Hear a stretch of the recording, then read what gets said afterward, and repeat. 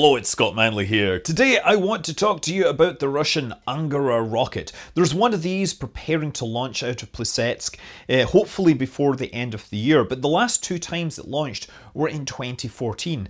Angara has been in development for a very long time.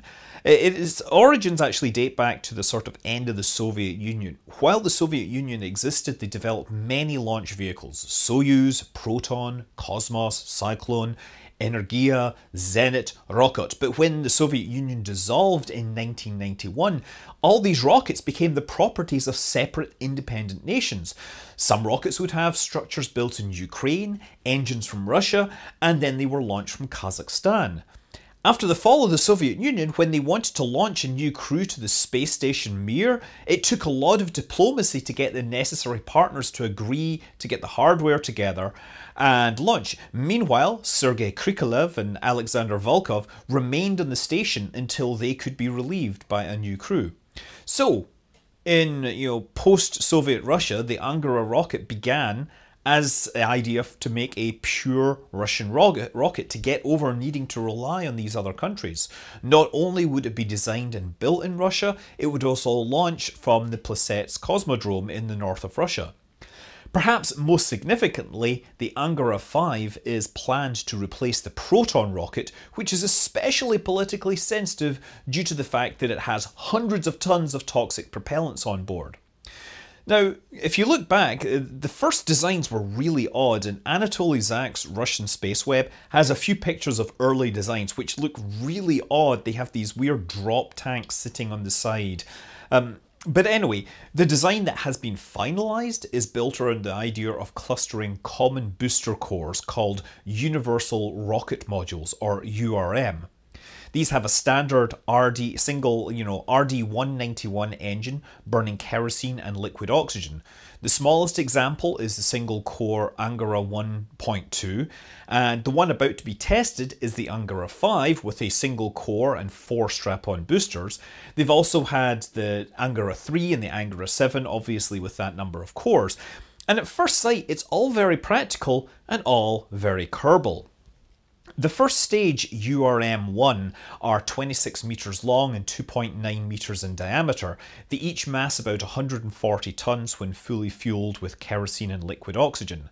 The Rd191 engine is a single-chamber version of the four-chamber Rd170, which was originally designed for Energia, and that's closely related to the dual-chamber Rd180, which is used in the Atlas V, and it's essentially identical to the Rd181 that's used on Antares. And this is a great engine. It's got decades of reliable flight history. It produces about 200 tonnes of thrust, and its specific impulse, its efficiency, is much better than SpaceX's Merlin engine, because the Rd191 uses a closed cycle, taking the exhaust from the turbines, the turbopumps, and feeding that into the main combustion chamber rather than dumping it overboard. Most importantly for this design though, the Rd191 can throttle down from 100% down to 30%. So that core module, it can run at much lower thrust and leave propellant for use after those outside boosters are staged off. So the boosters normally burn for about 3.5 minutes, and then the core will continue for another 2 minutes or so. Now there's a second stage URM, that's the URM-2. It's actually similar to a Soyuz 2 second stage, but it's got a larger diameter. It also uses the Rd0124A engine, and it's basically identical to the Soyuz 2. That's again, it's a closed cycle kerosene oxygen engine. There's two versions of this though. One is basically the same as the Soyuz stage. It's only 2.7 metres in diameter, and that's about 28 tonnes. That's going to be used for the Angara 1.2. There's also the fatter version that's 3.6 metres in diameter, and that's about 36 tonnes, which is intended for the multi-core Angara 5. There is a third stage, which is in the form of the well-tested Breeze M, and that's been flying on Proton for more than 20 years. This is needed to inject payloads into geostationary orbit.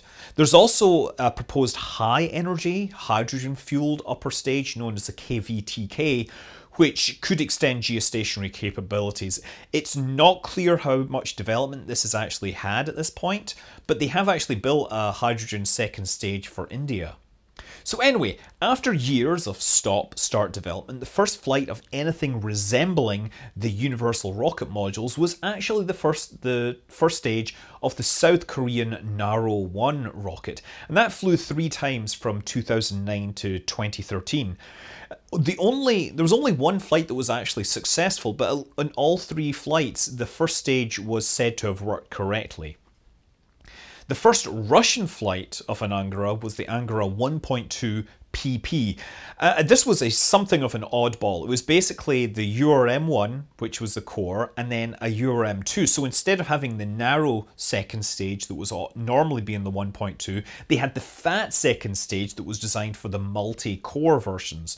So yeah, not a configuration that was ever intended to enter service, but you know, they'd already had plenty of testing of the regular Block 1 core because that would fly on the Soyuz. They wanted to test the URM-2. So the whole thing massed about 170 tons, fully loaded on the pad, but it was never intended to reach orbit. It flew from Plesetsk on 9th of July 2014 and both stages operated as expected. The trajectory carried it east over Russia towards an impact about 5,700 kilometers away in the Kura test range. So this trajectory is actually used for many missile tests, so there was actually a lot of tracking hardware already along that path.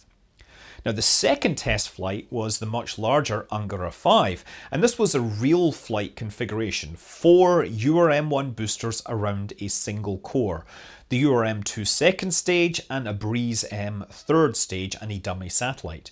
The mission wasn't broadcast live, after all it was a test flight and a failure would be unsurprising but also very embarrassing. But it successfully lifted off, all stages operated correctly, and it carried the test object into a geostationary orbit for a few days before it shifted into a graveyard orbit.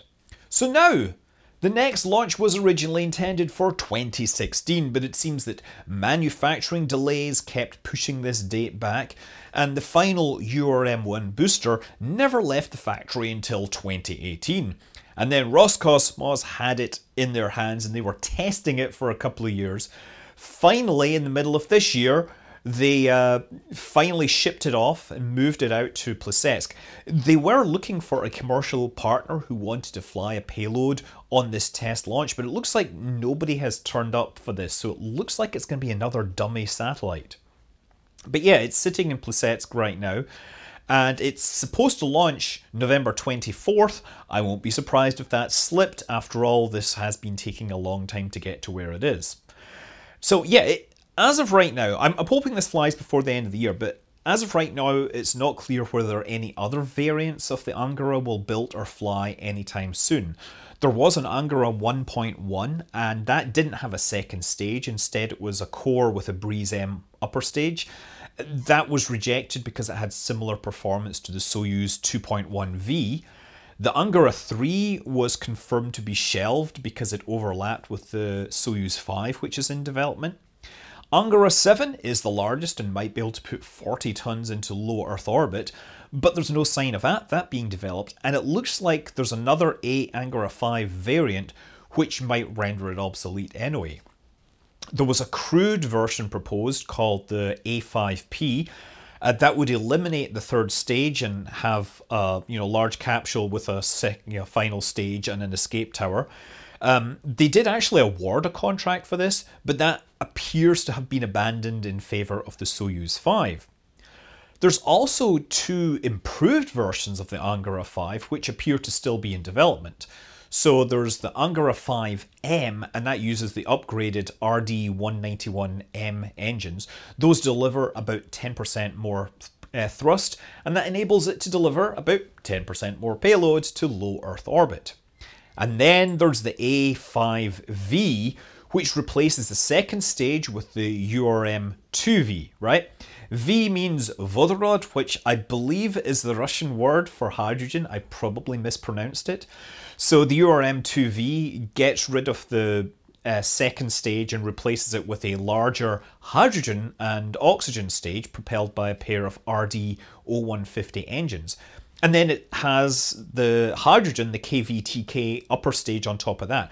And that is supposed to be able to put about 12 tons onto a geostationary transfer orbit, making it easily capable of keeping up with even the largest of commercial communication satellites. At least if it flies, right? Now they have to demonstrate another successful flight from the one that they actually have, and maybe show that the next one won't take 6 years to get built and tested.